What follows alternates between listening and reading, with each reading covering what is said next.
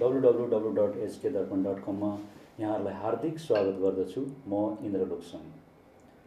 दर्शकवृन्द, अहिले नेपाली महिलाहरूको पनि भलिबलमा निकै नै अहिले चलन चल्ती आइरहेको छ, जसमा अहिले हङकङमा भर्खरै मात्र आउनुभएका नेपाली महिला टिमका उपकप्तान मन्जु गुरुङ हङकङमा आउनुभएको छ र आज मैले उहाँलाई यो एथनिक भोइसको स्टुडियोमा निम्ताएको छु। दर्शकवृन्द, उहाँलाई कार्यक्रममा स्वागत गर्नु। मन्जु बहिनी, कार्यक्रममा स्वागत छ। Thank you. अनि साथै नमस्कार पनि। हजुर। अनि हामी कस्तो हुनुहुन्छ? आरामै हुनुहुन्छ? हजुर, ठिकै छ। अनि हङकङ कहिले आउनुभएको? म 25 को मर्निङमा आइपुगेँ थिएँ।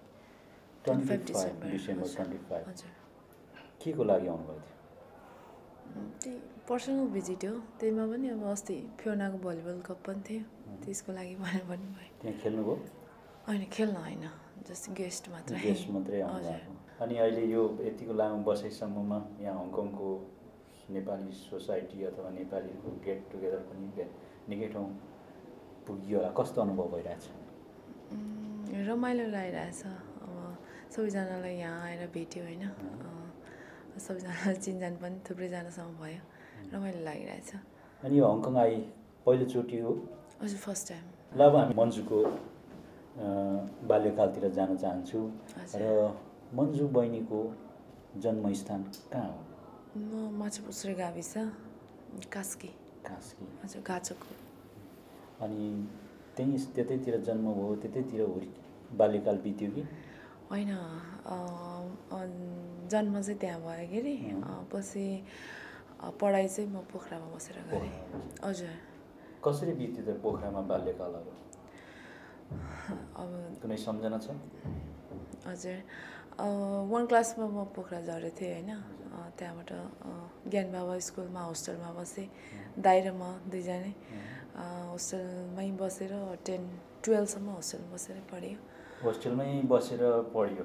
घरमा कहिले कहिले जाने हुन्थ्यो कि हुँदैन? छुट्टीमा त घरै जाने आउने गरिरहेको थिएँ। हजुर।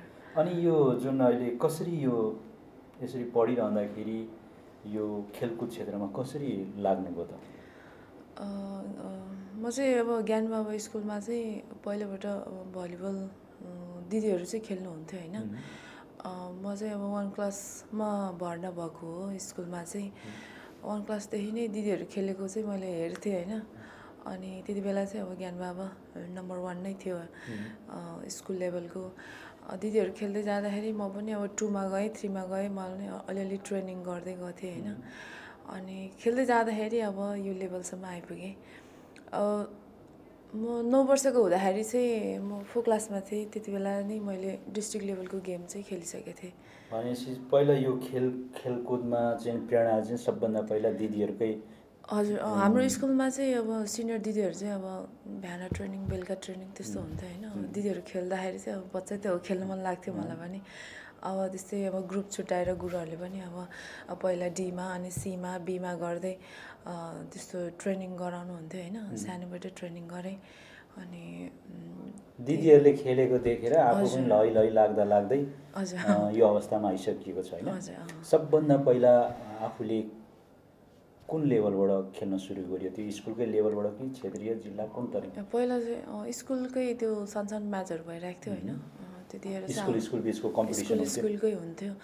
त्यहीमा पनि अब स्कुलकोमै फेरि सेलेक्सनमा परेर चाहिँ म डिस्ट्रिक्ट लेभलको गेम पनि खेलेँ। डिस्ट्रिक्ट लेभलको गेममा सब खेल्दाखेरि आफ्नो उमेर कति वर्षको थियो? 9 वर्षको थियो। 9 वर्षको? हजुर। 9 वर्षको उमेरमा डिस्ट्रिक्ट लेभलको गेम खेल्नुभयो? हजुर। एकदम कलिलै उमेरमा त्यस्तो एउटा डिस्ट्रिक्ट लेभल खेलिसक्नुभएका, खेल्दा अहिले तपाईँ यो उमेरमा आइपुग्दाखेरि नेपाली महिला भलिबलको राष्ट्रिय टिमको उपकप्तान मन्जु गुरुङ हुनुभएको छ होइन। हजुर। कस्तो गौरव, कस्तो महसुस भइरहेछ? खुसी लागेछ। अब सानो उमेरबाट खेल्यो होइन। खेलेर अब यो लेभलसम्म पुग्छु भनेर खेलेको त थिएन म होइन। यो लेभलसम्म आइपुग्दा चाहिँ अब साह्रै खुसी लागेछ। अब भलिबल खेलेर मैले ठिकै गरेछु जस्तो लागेछ। अनि यो अहिले आफू नेपालको राष्ट्रिय खेलाडी भइरहँदाखेरि अन्तर्राष्ट्रिय क्षेत्रमा पनि कुनै देशतिर भाग लिन गइएको छ टिमको? गइसकेको छु म। 10 साउथ एसियन गेम जुन श्रीलङ्कामा भएको थियो त्यसमा हाम्रो नेपालको वुमेन भलिबल पनि पार्ट गरेको थियो होइन, टेक पार्ट गरेको थियो। त्यसमा हामी 3rd पोजिसन भयो। 3rd पोजिसन भयो, हजुर। त्यो चाहिँ 2006 मा। 2006। त्यस पछाडि भलिबल अलिकति हराए जस्तो भयो थियो। त्यसपछि अनि अहिले चाहिँ भलिबल सङ्घको नयाँ कार्य समिति आएको कति 3 वर्ष जति भयो होइन, 2 वर्ष 3 वर्ष जति भयो। त्यसपछि चाहिँ बल्ल भलिबल फेरि माथि चढिरहेछ अहिले। अहिले माथि चढिरहेछ, उकालो लागिरहेछ होइन। हजुर। 10 साउथ एसियन गेममा तेस्रो भएको होइन। हजुर। त्यति बेला मन्जु गुरुङको अवस्था चाहिँ कस्तो थियो? खेलाडीको रूपमा थियो कि उपकप्तान नै भएर गइएको थियो? खेलाडी नै थिएँ त्यति बेला। हजुर, सेटमै पढेको थिएँ होइन। त्यति बेला पनि राम्रै खेलेको थिएँ। अनि पछाडि फर्केर नेपाल आइसकेपछि उपकप्तानको जिम्मेवारी कहिलेबाट सम्हाल्नुभयो त? त्यो चाहिँ यो हालसालै इयर। त्यसपछि अब नेसनल टिम नै भएन कि, सेलेक्सनै भएन होइन। त्यसपछि अब बाहिरतिर खेल्ने जुन यो एसियन गेमहरू त्यसमा हाम्रो भाग पनि लिएन। त्यही भएर त्यो हाम्रो नेसनल टिम पनि फिक्स भएको थिएन। अहिले भर्खरै हाम्रो फर्स्ट साउथ इन्भिटेसन जुन नेपालमा साउथ एसियन गेम भयो वुमेन भलिबलको मात्रै, त्यसपछि बल्ल सेलेक्टेड टिम भयो होइन, 12 जना। त्यसबाट बल्ल भाइस क्याप्टेनको उस भएको। अब अहिले भाइस क्याप्टेन भइराख्दाखेरि अब मैले यस्तो किसिमको चाहिँ खेल्छु अथवा यस्तो किसिमको चाहिँ मेरो टिमलाई बनाउँछु भन्ने कुनै कल्पना योजना बनाउनु भएको छ? हजुर। अब जुन अब यो भाइस क्याप्टेनको उसले चाहिँ झनै धेरै जिम्मेवारी चाहिँ थपिएको छ होइन। अझै राम्रो गर्नुपर्छ, भाइस क्याप्टेनबाट क्याप्टेनमा पुग्नुपर्छ भन्ने चाहिँ भन्छ। अनि अहिले यो भाइस क्याप्टेन भइराख्दाखेरि कतिपय यो खेलकुद जुन दर्शकहरूले मन्जु गुरुङ अलिकति राम्रो खेल्न नसकेको अवस्थामा छ भन्ने कुरा पनि गाईगुङ्गी सुनिएको छ। यसबारे के भन्नुहुन्छ? राम्रो खेल्न नसकेको त अब त मान्छेले हेरेर भन्यो कि त्यतिकै कुरामा भन्यो होइन। त्यो खेल्न नसकेको भए त म टिममा नि पर्ने थिएन होला नि होइन। त्यही भन्न चाहन्छु। अब त मान्छेहरू आउनुहोस्, गेम हेर्नुहोस् अनि बल्ल भन्नुहोस्। अब यो हाम्रो खेलकुदमा लागिरहँदा सरकारले कस्तो किसिमको चाहिँ यो भलिबल जुन खेलकुदमा मध्ये पनि भलिबलको क्षेत्रलाई चाहिँ सरकारले कस्तो तरिकाले सहयोग गरिरहेको जस्तो अनुभव भइराखेको छ, अथवा मन्जु गुरुङलाई चाहिँ कस्तो किसिमको एउटा सपोर्ट आइराखेको छ?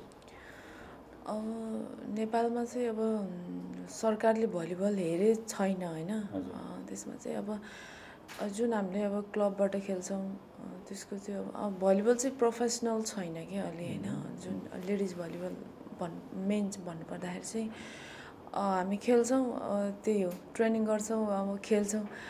ट्रेनिङ गर्दा नि अब धेरै जस्तो आफ्नै खर्च हुन्छ। गेम खेल्न जान्छौँ, जित्यो भने मात्रै हुन्छ होइन, हार्दाखेरि खासै उसै हुँदैन। सरकारले चाहिँ अब भलिबललाई चाहिँ हेरेको छैन। अब अहिलेको यो जुन साउथ एसियन गेम गर्यो त्यसमा चाहिँ सपोर्ट त गरेको छ होइन राष्ट्रिय खेलकुद परिषदले। तर अब यसलाई प्रोफेसनल खेलाडीहरूलाई पनि यसो प्रोफेसनल बनाउनुपर्छ भनेर चाहिँ त्यो चाहिँ खासै छैन। त्यो प्रोफेसनल बनाउँदाखेरि कस्तो के गर्नुपर्छ जस्तो लाग्छ? प्रोफेसनल यस्तो हुन्छ, अब हामी चाहिँ अहिले जुन अब पश्चिमाञ्चलबाट खेलिरहेछ होइन, गेम हुँदाखेरि खेलिन्छ अनि अब हामीलाई पेमेन्ट हुँदैन होइन, गेम छैन भने खेलिँदैन, बसिन्छ। त्यस कारणले गर्दा सरकारले चाहिँ प्रत्येक वर्ष अथवा प्रत्येक महिना हप्ता चाहिँ एउटा डिस्ट्रिक्ट लेभलको गेमहरू, क्षेत्रीय लेभलको, अञ्चल स्तरीयको गेमहरू चाहिँ निरन्तर खेलाइराखोस् होइन। त्यसमा चाहिँ अब सहयोग होस्।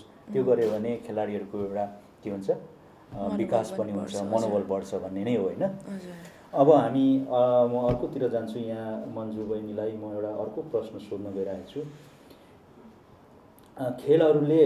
खेलमा लागिरहँदा तपाईँले देशको लागि के गरे जस्तो लाग्छ? देशलाई के सहयोग अथवा देशको लागि के देन दिए जस्तो लाग्छ?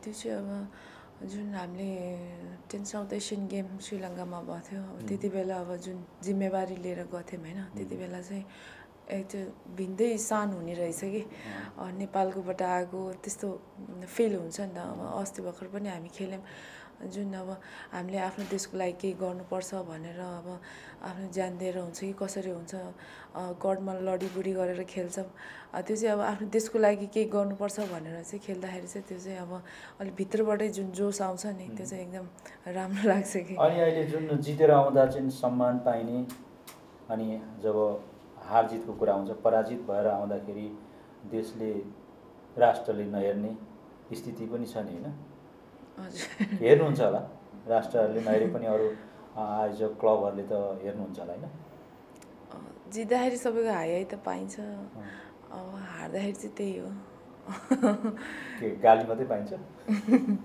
गाली नै हल्का गाली त खान्छ गाली भन्दा पनि एउटा अब त्यो हार जितको कुरा हो होइन हजुर हार जित अब हार्छु भनेर त कोही पनि खेल्दैन होइन तर खेल्दा खेल्दा हारिन्छ त्यो हारेपछि चाहिँ अलि त्यो फर्केर आएपछि जस्तो कसैले घाइते हुन्छन् कसैलाई चाहिँ अब त्यस्तोको जुन ट्रिटमेन्टहरू सुविधा छ आयोजकहरूले दिनुहुन्छ कि दिनुहुन्न खेलाडीहरूलाई ठिकै भन्नुपर्छ अन्त दिँदैन भन्न नि भएन दियो भनेर नि त्यति माथि पनि हुँदैन दिएन भनेर भन्नु पनि भएन दियो भनेर पनि इनफ भएन होइन हजुर जस्तो देशको राष्ट्रिय गहना भनेर भनिसकेपछि त्यही अनुसारको एउटा मान मर्यादा अथवा त्यही तरिकाको राष्ट्रले सम्मान गर्नुपर्छ भन्ने हो होइन अब हाम्रो विदेशसँग कम्पेयर गर्न त सकिँदैन होइन त्यही पनि अब ठिकै मान्नुपर्छ अनि अब यो खेलकुदमा लागिरहँदाखेरि के यसले हामी भोलि गएर जीवन निर्वाह गर्न सक्छौँ भन्ने कतिको विश्वास छ यहाँलाई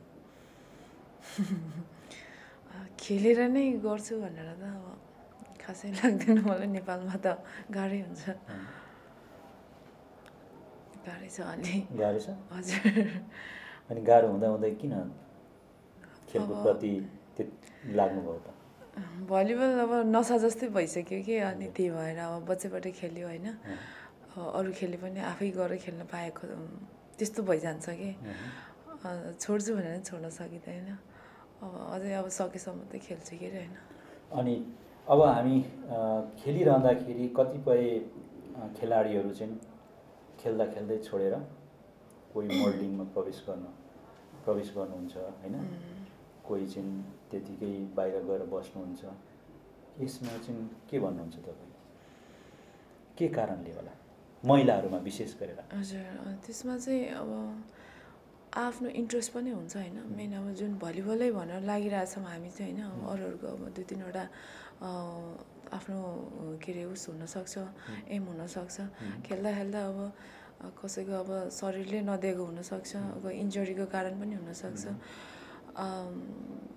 एउटा इन्जुरीको कारण भयो होइन एउटा इन्ट्रेस्टको कुरा हो अनि एउटा अर्को कुरो महिलाहरूलाई चाहिँ अब के भनिन्छ भने खेललाई निरन्तरता दिन सक्दैनन् किनभने वैवाहिक जीवन हुन्छ वैवाहिक जीवन भइसकेपछि त्यो प्राकृतिकको नियमअनुसार होइन अब बच्चाबच्चीहरू हुन्छन् त्यस पछाडि खेलाडीले निरन्तरता दिन सक्दैन भन्ने कुरो पनि छ नि यसप्रति चाहिँ के धारणा छ तपाईँ अब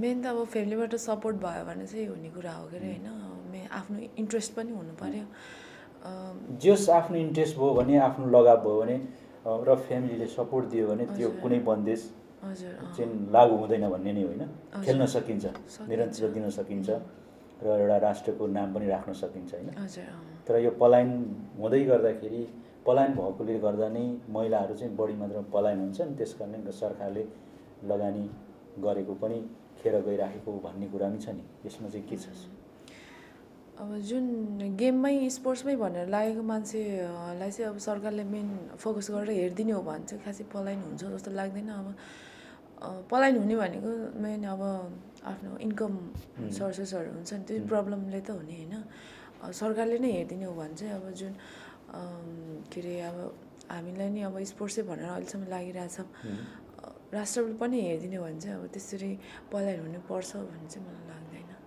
त्यही कारणले नै हो पलायन भएको अहिले राष्ट्रले त्यति साह्रो भलिबल खेलाडीहरूलाई चाहिँ एउटा जुन तरिकाले दिनुपर्ने हो अथवा मान सम्मान भन्दा पनि अब जुन आर्थिकको कुराहरू छ त्यो सहयोग नगरेकै कारणले हो त कसैको त्यस्तो नि हुनसक्छ कसैको फ्यामिली प्रब्लम हुनसक्छ अनि मन्जु गुरुङको चाहिँ भविष्य के छ त यस गेममा पलायनवादी नै हुने हो कि अब थाहा छैन अब खेलिरहेको छौँ कि अब आफूले सकिन्जेल त खेल्छु नै अझै पनि खेल्ने जोस जाँगरै छ। हजुर अनि अहिले अब पढाइ कतातिर छ? यो खेल र पढाइलाई कसरी लाँदै हुनुहुन्छ? म अहिले ब्याचलर 3rd इयर छु होइन, पढ्दैछु। म चाहिँ जुन त्यो श्रीलङ्कामा भएको थियो त्यति बेला चाहिँ म क्लास 10 को एसएलसी थियो, त्यसमा मेरो 4 महिना ग्याप भएर आएर एसएलसी दिएको थिएँ मैले। त्यो जुन त्यति बेला कति वर्षको मेरोमा जानुभएको थियो साउथ एसियन गेममा? म ठ्याक्क 16 हजुर थियो। एसएलसी दिने भन्दा टाइममा जानुभएको थियो। ठ्याक्क यो चाहिँ भदौमा भएको थियो, एसएलसी चाहिँ चैतमा हुन्छ। त्यहाँ त्यही गेम खेल्न जाँदाखेरि आफ्नो एसएलसी पनि ग्याप हो? हजुर, ट्रेनिङको लागि काठमाडौँ बसेँ 3-4 महिना जति, त्यति बेला ग्याप भएको। भनेपछि खेलकुदप्रतिको लगावले गर्दा आफ्नो पढाइ पनि त्यति साह्रो एउटा ग्याप राखेर लागिरहनु भएको होइन। अब ट्युसनहरू त यहीँ बसेर पनि गरिरहेको थिएँ, ट्रेनिङको बेला ट्रेनिङ भइरहेको थियो। अब यहाँबाट नेपाल, हङकङबाट नेपाल फर्किसकेपछि के छ? पढाइलाई निरन्तर गेमहरू के छ? गेमहरूको कुनै योजनाहरू छ? गेम त छ होइन, म त अहिले ब्याङ्कमा नि काम गरिरहेको छु। म एचएनबी डेभलपमेन्ट ब्याङ्कमा पनि काम गरिरहेको छु। अब पढाइ हजुर, पढाइ हजुर, जागिरे हजुर, स्पोर्टी हजुर। अनि कसरी यसलाई तिनवटा चिजलाई कसरी म्यानेज गरेर लान सकिन्छ? गाह्रो हुँदैन? गाह्रो त अब गाह्रै हुन्छ। अब मलाई चाहिँ जुन म काम गर्ने ब्याङ्क एचएनबी ब्याङ्कले चाहिँ जुन मेरो ट्रेनिङको बेला गेमको बेला चाहिँ मलाई छुट दिन्छ कि जुन अब म यो स्पोर्ट्सतिरै लागेको भएर चाहिँ उहाँहरूले चाहिँ मलाई जुन सम्मान स्वरूप एउटा जागिर दिएको हो, त्यही भएर यो ट्रेनिङको बेला चाहिँ मलाई छुट मिलाइदिएको हुन्छ। खेलकुद खेलाडी हुँदाखेरि निकै फाइदै परेछ कि क्या हो? अब म चाहिँ अब फर्स्ट खेलाडी भनौँ त्यसरी जागिर पाएको। जस्तो अब निकै टप खेलाडीहरूलाई चाहिँ कुनै एउटा स्पोर्टमा एम्बासडर बनाउने होइन, अब राम्रो क्वालिफाइड छ भने उनीहरूलाई जागिरको व्यवस्था गर्ने, यो पनि एउटा राष्ट्रले दिएको सम्मान होइन र? हजुर, राष्ट्रले हजुर त्यही मान्नुपर्छ। त्यसमा सन्तोष मान्नुपर्ने अवस्था भएको छ अहिले होइन? हजुर। ठिकै छ मन्जु बहिनी, अब हामी कार्यक्रमको अन्ततिर आइसकेका छौँ। अब मैले यहाँलाई यहाँको खेलको उत्तर प्रगतिको कामना र राष्ट्रियको भनौँ नेपाल राष्ट्रको इज्जत राख्नुहोला र भलिबल टिमलाई चाहिँ अझै स्ट्रङ बनाउँदै लाने होइन। अनि त्यस पछाडि आफ्नो कप्तानीमा चाहिँ कुनै पनि अब गेम अन्तर्राष्ट्रिय गेममा चाहिँ विजय हासिल गरेर ल्याएको चाहिँ एउटा सन्देश खबरहरू सुन्न पाऊँ, यही हामी कामना गर्न चाहन्छौँ। र अब जाँदै हाम्रा hkdarpan.com हेरेर बसिरहनुभएका सम्पूर्ण दर्शक श्रोताहरूलाई आफ्नो छोटो भनाइ राखिदिनुहोस् न। फर्स्टली चाहिँ अब यो एचके दर्पणले जुन मलाई यहाँ आएर बोल्ने मौका दिनुभयो त्यसको लागि हार्टली धन्यवाद दिन चाहन्छु। र यहाँ हङकङमा म आएपछि चाहिँ होइन जुन मलाई यहाँको थुप्रै सङ्घ संस्थाहरू छ, फियोना अनि यो नमोबुद्ध आमा समूह, एनआरएन हङकङ, उहाँहरूले चाहिँ जुन सम्झेर थुप्रै सङ्घ संस्थाहरू छ होइन जुन मलाई सम्झेर यहाँ अब जुन खेलाडीलाई एउटा मान सम्मान हुन्छ होइन त्यो दिनुभयो, मलाई सम्झिनु भयो। र यहाँहरूको आमा बुवाहरू जसले मलाई आशीर्वाद दिनुभयो होइन त्यसको चाहिँ म धेरै आभारी छु। यस्तै माया सपोर्टहरू चाहिँ अब हामीलाई चाहिन्छ होइन अघि बढ्नको लागि, र यस्तै सपोर्ट गरिराख्नु होला। र यो एचके दर्पण हजुरहरूलाई पनि एकदम धेरै धन्यवाद दिन चाहन्छु। आदरणीय दर्शकवृन्द, नेपाली महिला भलिबलका उपकप्तान मन्जु गुरुङसँगको वार्ता आजलाई यति नै। प्राविधिक मित्र अमृत गुरुङका साथ हामी सबैलाई बिदा दिनुहोस्। हवस् त।